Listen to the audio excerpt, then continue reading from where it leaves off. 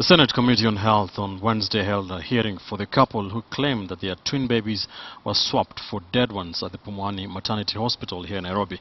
During the hearing held at the KICC, the committee listened to the mother of the missing twin girls narrate her side of the story.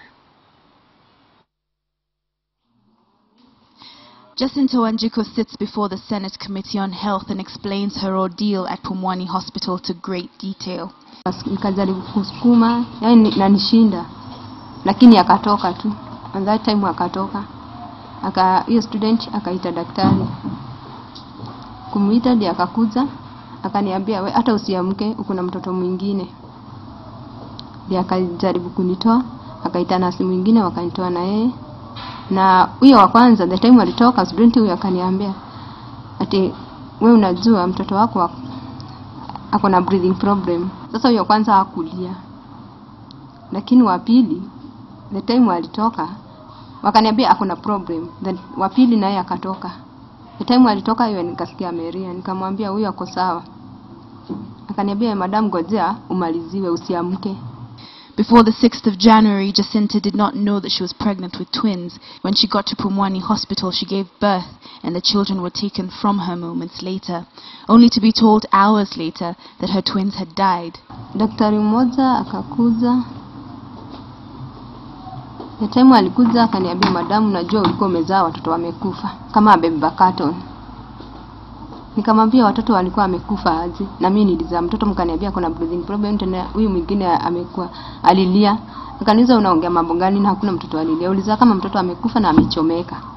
Nikamuuliza mbona mkuniambia saa hiyo, tukaanza kuargue na wao. After causing a scene on the 7th of January, her husband Dedan Kimathi was shown the bodies of 2 children. Watatu ndio walikuwa wananionyesha hao watoto wenye wanasema sasa ni wangu. Wanionyesha hao watoto, lakini mimi niliambia huyo nasi mimi hisia yangu na hao watoto kuna mahali inaambatana hata kidogo. Hao watoto sio wangu. Kama mlikuwa mnatafuta watoto wenye wamekufa ili mniwekee, mimi hao sio wangu, nimekataa. Na sasa mimi sitaki hiyo maneno.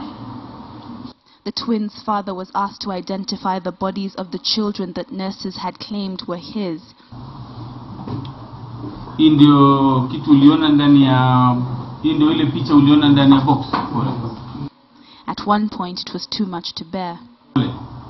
Ni ngumu, lakini lazima tuweze kupata hii ili tuone kama inafanana. But perhaps what's interesting is that the bodies shown to Dedan at Pumwani Hospital are different from the dead children he was shown at the city mortuary. We have a DNA test that is indicating that the children are not from the parents, and the children are not even related. They are even from different parents.